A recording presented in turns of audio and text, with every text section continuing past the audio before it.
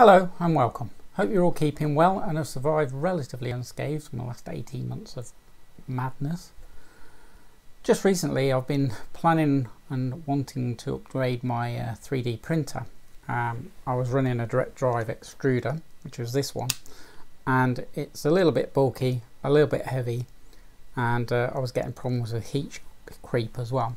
So I did what everyone does and I had a look around on what reviews were around and what the extruders were, what my options were for direct drive. In the end, I quite liked the look of this one, which was the biqu H2. It's a lot smaller, a lot more compact. It's only really when you get it in your hand you appreciate how much smaller it actually is. I mean, by volume it's probably 60% of the volume of this one.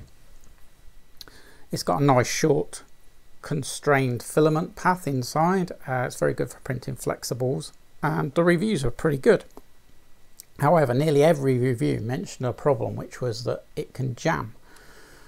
And sure enough, after about a week's of use on my printer with no problems at all, I took it apart, I fitted an all metal heat break in here, and then it was jammed. It was jammed solid, it wouldn't move, and yet it had been printing fine. So what was going on? Well, let's take a look. Here the bolts have been loosened off at the ends here, and then just the slack of those bolts taken up, and there is absolutely no play between the two halves of the extruder. Mechanically it's locked into position, which is really good. However, there is play on the stepper.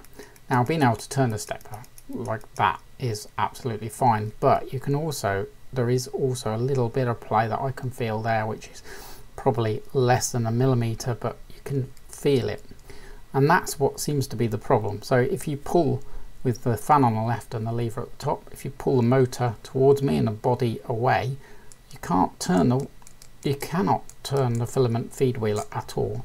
If you push the stepper motor away, so which again only moves slightly, then you can freely move the wheel, and same with up and down. But when you pull the stepper towards you, it locks that gear solid and you can't move it. If you were to tighten these up, that would be unusable. It is worth mentioning that you should try also, or at least do this with a piece of filament in. So with the hot end removed, you can hear it catching wherever it's catching in there. So with the hot end removed, you can feed a piece of filament through, and that then allows you to do the same thing. So it's locked when I push the stepper towards me, free when I push it away from me.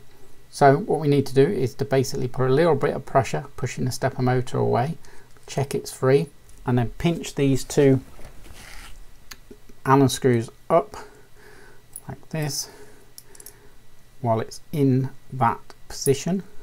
Make sure it's free still, and then tighten them. You want to put enough force on them or it won't move while you're printing, but you don't want to over tighten them and strip either the heads or the Allen key or anything like that. Check again that it's free to move with the filament in the actual filament path, and there you go, you're good to go.